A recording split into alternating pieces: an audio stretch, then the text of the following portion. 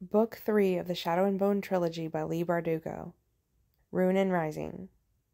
Chapter 3. The doors flew open.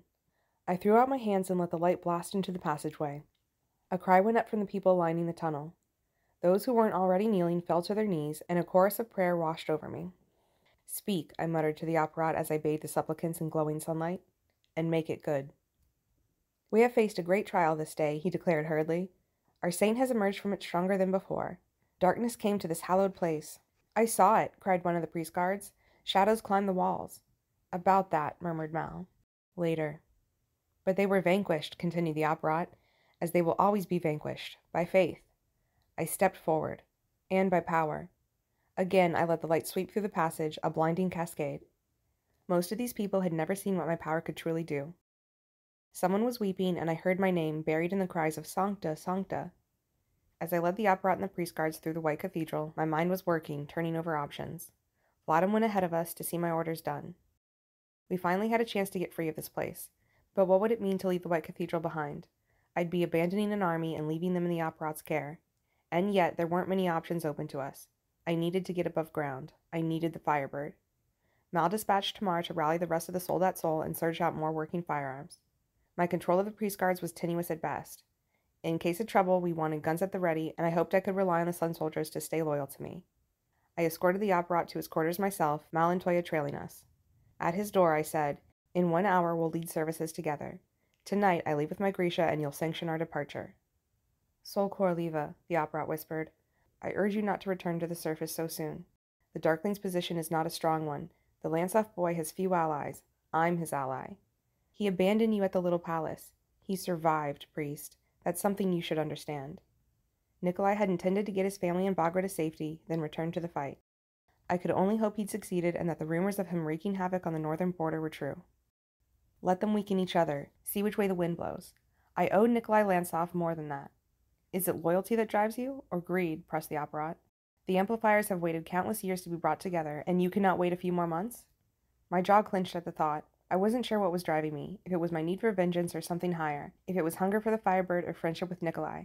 But it didn't much matter. "This is my war too," I said. "I won't hide like a lizard under a rock. I beg you to heed my words. I have done nothing but serve you faithfully. The way you served the king, the way you served the Darkling. I am the voice of the people. They did not choose the Lansoff kings or the Darkling. They chose you as their saint, and they will love you as their queen." Even the sound of those words made me weary. I glanced over my shoulder to where Mal and Toya waited a respectful distance away. "Do you believe it?" I asked the priest. The question had plagued me since I'd first heard word of him gathering this cult. "Do you really think I'm a saint?"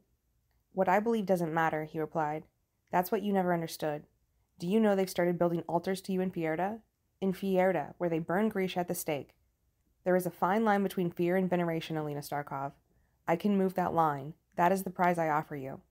"I don't want it." "But you will have it. Men fight for Ravka because the king commands it, because their pay keeps their families from starving, because they have no choice. They will fight for you because to them you are salvation. They will starve for you, lay down their lives and their children's lives for you. They will make war without fear and die rejoicing. There is no greater power than faith, and there will be no greater army than one driven by it. Faith didn't protect your soldiers from the Nichevoya. No amount of fanaticism will. You see only war, but I see the peace that will come. Faith knows no border and no nationality. Love for you has taken root in Fierda. The shoe will follow, then the Kirch. Our people will go forward and spread the word, not just through Ravka, but through the world. This is the way to peace, Sancta Alina, through you. The cost is too high. War is the price of change. And it's ordinary people who pay it, peasants like me, never men like you. I silenced him with a hand. I thought of the Darkling laying waste to an entire town, of Nikolai's brother Vasily commanding that the draft age be lowered. The Apparat claimed to speak for the people, but he was no different than the rest. "Keep them safe, priest, this flock, this army. Keep them fed. Keep marks off the children's faces and rifles out of their hands. You leave the rest to me. Sancta Alina." I held open the door to his chamber. "We'll pray together soon," I said, "but I think you could use a head start." Mal and I left the Apparat secured in his chambers and guarded by Toya, with strict orders to make sure that the door stayed closed and that no one disturbed the priest's prayers. I suspected that the Apparat would soon have the priest guards, maybe even Vladim, back under his control. But all we needed were a few hours' start.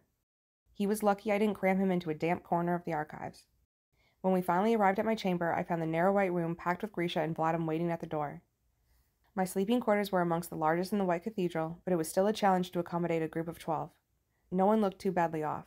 Nadia's lip was swollen, and Maxim was tending to a cut over Stig's eye. It was the first time we'd been allowed to gather underground, and there was something comforting about seeing Grisha crowded together and sprawled over the meager furniture. Mal didn't seem to agree. We might as well travel with a marching band, he grumbled under his breath. What the hell is going on? Sergei asked as soon as I dismissed Vladim. 1 minute I'm in the infirmary with Maxim, the next I'm in a cell. He paced back and forth. There was a clammy sheen to his skin, and he had dark circles beneath his eyes. Calm down, said Tamar. You're not behind bars now. I might as well be. We're all trapped down here, and that bastard is just looking for a chance to get rid of us. If you want out of the caves, then this is your opportunity, I said. We're leaving. Tonight. How? Stig asked. By way of answer, I let sunlight flare for a brief, brilliant moment in my palm, proof that my power had ignited in me once more, even if that small gesture took more effort than it should. The room erupted into whistles and cheers. Yes, yes, said Zoya. The Sun Summoner can summon, and all that it took was a few deaths and a minor explosion. You blew something up, said Harshaw plaintively. Without me? He was wedged up against the wall next to Stig. Our two Inferni couldn't have looked more different. Stig was short and stocky with nearly white blonde hair. He had the solid, stubby appearance of a prayer candle. Harshaw was tall and rangy, his hair redder than Jinya's, nearly the color of blood. A scrawny orange tabby had somehow made her way down to the bowels of the White Cathedral and had taken a liking to him. She followed him everywhere, slinking between his legs or clinging to his shoulder. Where did those blasting powders come from? I asked, perching next to Nadia and her brother on the edge of my bed. I made them when I was supposed to be making salve, said David. Just like the Apparat said. Right under the noses of the priest guards? It's not as if they know anything about the small science. Well, somebody must. You got caught. Not exactly, said Mal. He'd stationed himself by the doorway with Tamar, each of them keeping an eye on the passage beyond. David knew we were meeting in the kettle, said Jinya, and he guessed about the master flu. David frowned. I don't guess. But there was no way to get the powders out of the archives, not with the guard searching everything. Tamar grinned. So we had the Apparat deliver it. I stared at them in disbelief. You meant to get caught? Turns out the easiest way to schedule a meeting is to get arrested, said Zoya. Do you know how risky that was? Blame Aretsev, Zoya replied with a sniff. It was his idea of a brilliant plan. It did work, Ginny observed. Mal lifted a shoulder. Like Sergei said, the Apparat was waiting for an opportunity to take us out of action. I figured we'd give him one. We were just never sure when you'd be in the kettle, Nadia said. When you left the archives today, David claimed he'd forgotten something in his quarters and came by the training rooms to give us the signal. We knew the Apparat would be more likely to trust Toya and Tamar, so they roughed us up a little. A lot, put in Mal. Then they claimed to have discovered a devious plot involving a few wicked Grisha and one very gullible tracker. Mal gave a mock salute. I was afraid he'd insist on putting everyone in the cells, said Tamar, so we claimed you were in immediate danger and that we had to get to the kettle right away. Nadia smiled, and then we just hoped the whole kitchen wouldn't fall in on us. David's frown deepened. It was a controlled blast. The odds that the cave structure would hold were well above average. Ah, above average, said Jinya. Why didn't you just say so? I just did. What about those shadows on the wall? Asked Zoya. Who pulled that off? I tensed, unsure of what to say. I did it, said Mal.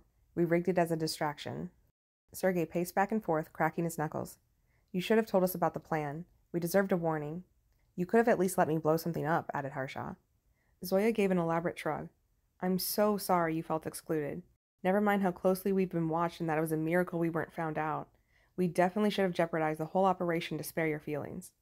I cleared my throat. In less than an hour, I'll be leading services with the Apparat. We'll leave directly after that, and I need to know who's going with me. Any chance you're going to tell us where the third amplifier is? Asked Zoya. Thus far, only the twins, Mal, and I knew where we'd hope to find the Firebird. And Nikolai, I reminded myself. Nikolai knew too, if he was still alive. Mal shook his head. The less you know, the safer we'll be. So you're not even telling us where we're going? Sergei said sulkily. Not quite. We're going to attempt to make contact with Nikolai Lansov. I think we should try Rivost, said Tamar. Go to the river cities? I asked. Why? Sturmhond had smuggling lines throughout Ravka. It's possible Nikolai is using them to get arms into the country. Tamar would know. She and Toya had been trusted members of Sturmhond's crew. If the rumors are true and he's based somewhere in the north, then there's a good chance the drop point near Rivost is still active. That's a lot of maybe and not much more, Harshaw observed. Mal nodded. True, but it's our best lead. And if it's a dead end? Asked Sergei. We split up, said Mal. We find a safe house where you can lie low, and I take a team to find the Firebird. You're welcome to remain here, I said to the others. I know the pilgrims aren't friendly to Grisha, and after tonight, I'm not sure how sentiment will change. But if we're captured above ground, the Darkling doesn't deal kindly with traitors, finished Ginny quietly. Everyone shifted uncomfortably, but I made myself meet her gaze. No, he doesn't. He's had his shot at me, she said. I'm going. Zoya smoothed the cuff of her coat. We'd move faster without you. I'll keep up, Jinya countered. See that you do, said Mal. We'll be entering an area crawling with militias, not to mention the Darkling's Alprichniki. You're recognizable, he said to Jinya. So is Toya, for that matter. Tamar's lips twitched. Would you like to be the one to tell him he can't come? Mal considered this. Maybe we can disguise him as a really big tree. Audric shot to his feet so fast he nearly bounced me from the bed. See you in an hour, he declared, as if daring anyone to argue. Nadia gave me a shrug as he marched out of the room. Audric wasn't much younger than the rest of us, but maybe because he was Nadia's little brother, he always seemed to be looking to prove himself. Well, I'm going, said Zoya. The humidity down here is murder on my hair. Harshaw rose and pushed off from the wall. I'd prefer to stay, he said with a yawn, but Onkat says we go. He hefted the tabby onto his shoulder with one hand. Are you ever going to name that thing? Zoya asked. She has a name. Onkat is not a name. It's just Kalish for cat. Suits her, doesn't it? Zoya rolled her eyes and flounced out the door, followed by Harshaw and then Stig, who gave a polite bow and said, I'll be ready. The others trickled out after him. I suspected David would have preferred to remain at the White Cathedral, cloistered with morose of his journals. But he was our only fabricator, and assuming we found the Firebird, we would need him to forge the second fetter. Nadia seemed happy to go with her brother, though it was Tamar she grinned at on the way out. I'd guessed that Maxim would choose to remain here at the infirmary, and I'd been right. Maybe I could get Vladimir and the other priest guards to set an example for the pilgrims and take advantage of Maxim's skills as a healer. The only surprise was Sergei. Though the White Cathedral was miserable, damp, and dull, it was also relatively secure. As eager as Sergei had seemed to escape the Apparat's grasp, I hadn't been sure he'd want to take his chances with us above ground. But he'd nodded tersely and simply stated, I'll be there. Maybe we were all desperate for blue sky and a chance to feel free again, no matter the risk. When they were gone, Mal sighed and said, well, it was worth a try. All that talk of militias, I said, realization dawning. You were trying to scare them off. 12 is too many. A group that big will slow us through the tunnels, and once we're above ground, they'll put us at greater risk. As soon as we have a chance, we'll need to split up. There's no way I'm taking a dozen Grisha into the southern mountains. All right, I said, assuming we can find a safe place for them. No easy task, but we'll manage it. He moved toward the door. I'll be back in a half hour to take you to the main cavern. Mal, I said, why did you step between me and the priest guards? He shrugged. Those aren't the first men I've killed. They won't be the last. You kept me from using the cut on them. He didn't look at me when he said, You're going to be queen someday, Alina. The less blood on your hands, the better. The word queen came so easily to his lips. You seem certain we'll find Nikolai. I'm certain we'll find the Firebird. I need an army. The Firebird may not be enough. I rubbed a hand over my eyes. Nikolai may not even be in Ravka. The reports coming out of the north could be lies spread by the Darkling. The Prince of Air might be a myth created to draw us out of hiding. Nikolai might never have made it out of the Grand Palace. It hurt me to say it, but I forced myself to speak the words. He could be dead. Do you believe that? I don't know. If anyone could make that escape, it's Nikolai. The too clever fox.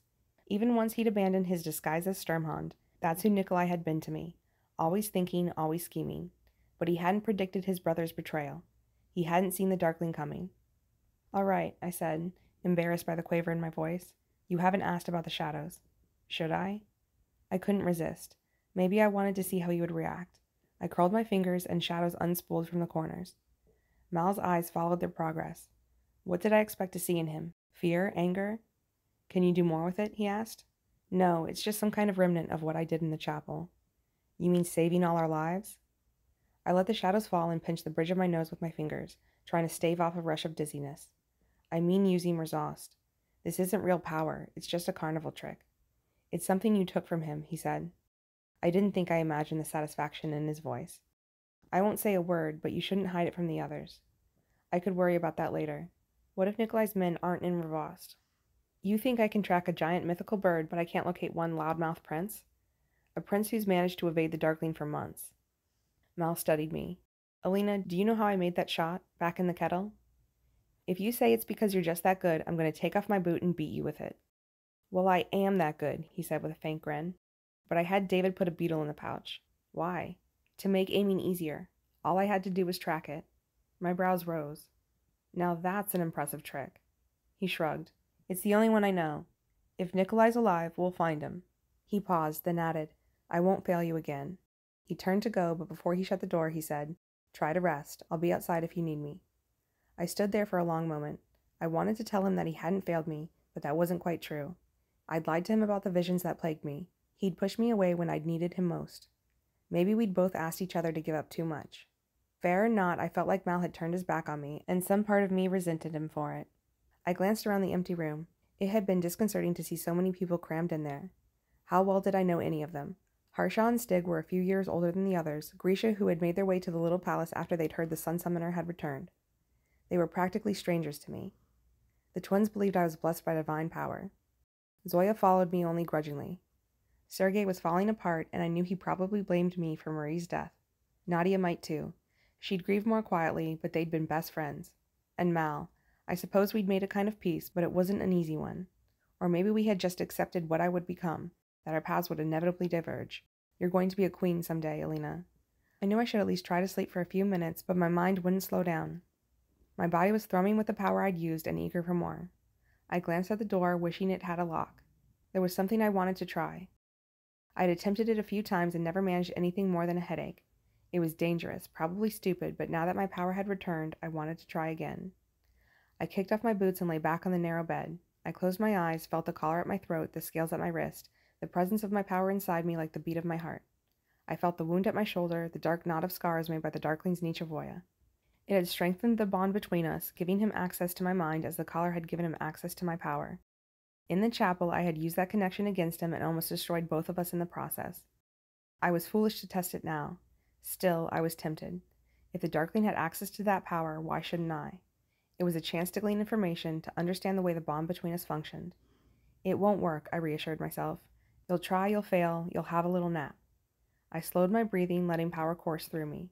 I thought of the Darkling, of the shadows I could bend to my fingers, of the collar around my neck that he had placed there, the fetter at my wrist that had separated me irrevocably from any other Grisha and truly set me on this path. Nothing happened. I was lying on my back in a bed in the White Cathedral. I hadn't gone anywhere. I was alone in a vacant room. I blinked up at the damp ceiling. It was better that way. At the little palace, my isolation had nearly destroyed me, but that was because I had hungered for something else, for the sense of belonging I'd been chasing my whole life. I'd buried that need in the ruins of a chapel.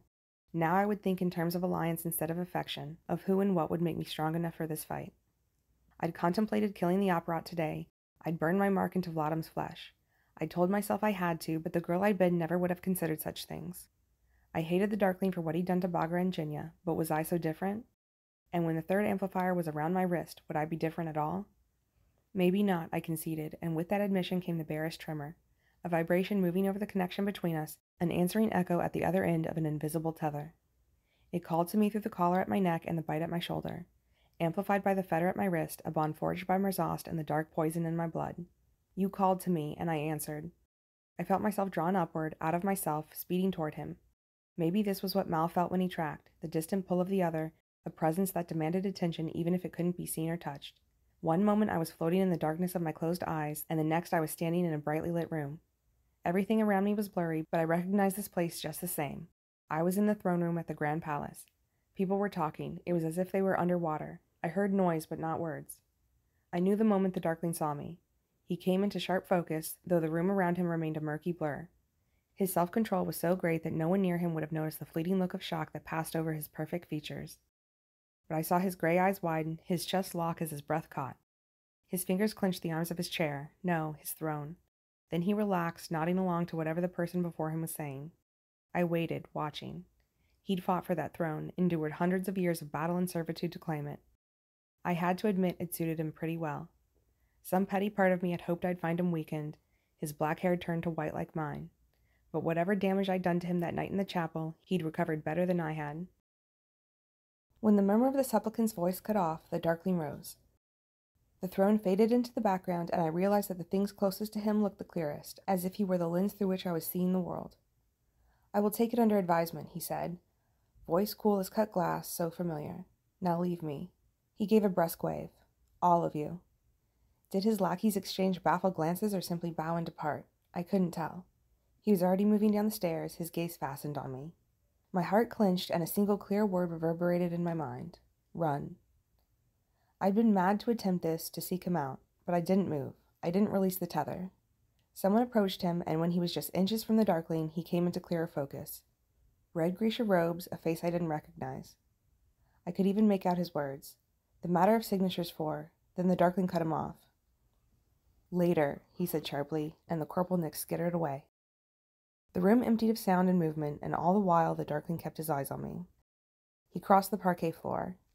With each step, the polished wood came into focus beneath his boot, then faded away again. I had the strange sensation of lying on my bed in the White Cathedral and being here, in the throne room, standing in a warm square of sunlight. He stopped before me, his eyes studying my face. What did he see there? He had come to me unscarred in my visions. Did he see me healthy and whole, my hair brown, my eyes bright? Or did he see the little mushroom girl, pale and gray, battered by our fight in the chapel, weakened by life underground? If only I'd known you'd prove such an apt pupil. His voice was genuinely admiring, almost surprised. To my horror, I found that pathetic orphaned part of me taking pleasure in his praise. Why come to me now? He asked. Has it taken you this long to recover from our skirmish? If that had been a mere skirmish, then we were really lost. No, I told myself. He'd chosen that word deliberately, to intimidate me. I ignored his question and said, I didn't expect compliments. No. I left you buried beneath a pile of rubble. And if I told you I respect your ruthlessness? I don't think I'd believe you. The barest smile touched his lips. An apt pupil, he repeated. Why waste my anger on you when the fault is mine? I should have anticipated another betrayal from you, one more mad grasp at some kind of childish ideal. But I seem to be a victim of my own wishes where you are concerned. His expression hardened. What have you come here for, Alina? I answered him honestly. I wanted to see you. I caught the briefest glimpse of surprise before his face shuddered again. There are 2 thrones on that dais. You could see me any time you liked. You're offering me a crown? After I tried to kill you? He shrugged again. I might have done the same. I doubt it. Not to save that motley of traitors and fanatics, no, but I understand the desire to remain free.